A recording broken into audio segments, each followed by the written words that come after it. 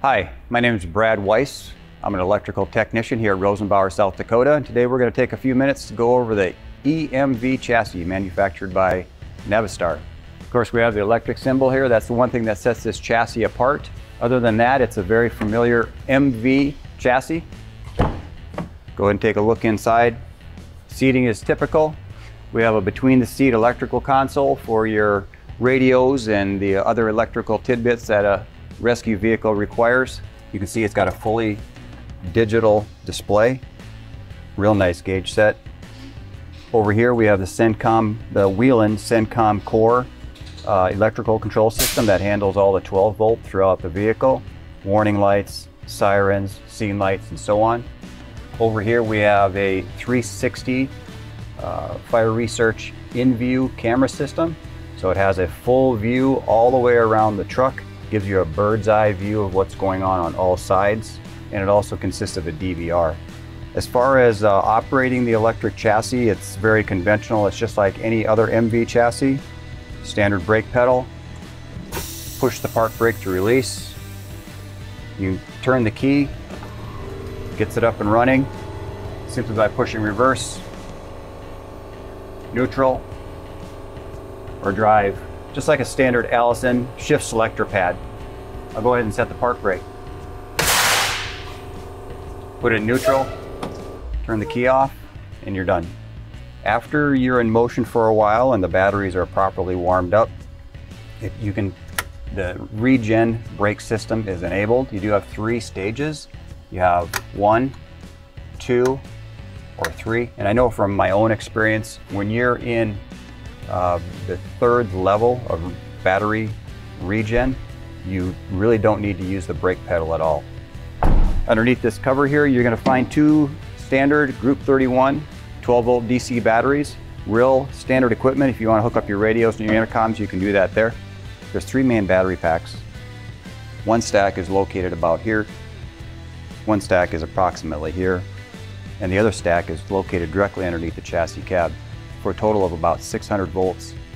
All together, approximately 210 kilowatt hours. Range for the vehicle is purported by IH to be about 135 miles. They're located inside of the frame rail and low, so the center of gravity is low. And also, being where they are, they're easy to service. They're contained in a simple saddle. If they ever need to be worked on or replaced, they just drop right out the bottom. Also, because they're centrally placed, they're away from potentially being damaged in the event of a strike from either the front or the rear. Moving back here, we have some additional crew seating.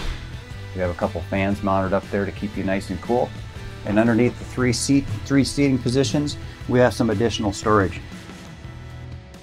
Another advantage of the Rosenbauer South Dakota Smart Cab is the ability to have this pass-through here, so the crew up front can easily communicate with the crew out back.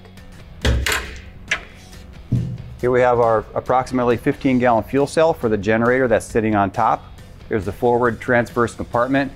In here we have the start-stop controls for the generator and the light tower controls for the 120 volt AC light tower. It's got brand new Fire Research Firefly light heads on it.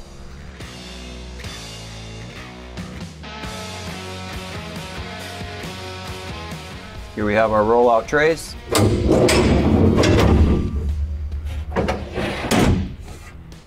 As we move our way to the back, because it's a rescue, you want plenty of 120 volt power. Complements of the generator on top of the vehicle. We have a 120 volt outlet here and a 120 volt outlet here.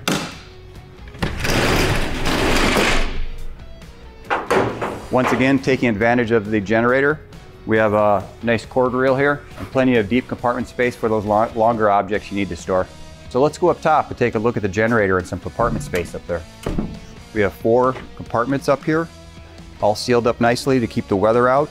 Here we have the 120 240 volt generator provided to us by Anderson Industrial Engines. This gives us the ability, or the vehicle the ability, to provide all the 120 and 240 volt power you need, whether it's for a smoke evacuation fan, whether it's charging another electric vehicle, or you need to pull a cord reel out, or you need to run your light tower. This particular compartment is equipped with the adjustable shelves. You can add more shelves, you can take them out, and you can also put tool trays in here. If you choose to, you can charge this vehicle or another vehicle using the onboard generator and our 10 kW slow charger plug we have here. Located right around here is, for your convenience, is the slow charge plug. And we also have a DC fast charger that you can plug into there. On slow charging, it's going to take approximately 12 plus hours. Fast charge would be about an hour and a half, 2 hours on a completely dead battery.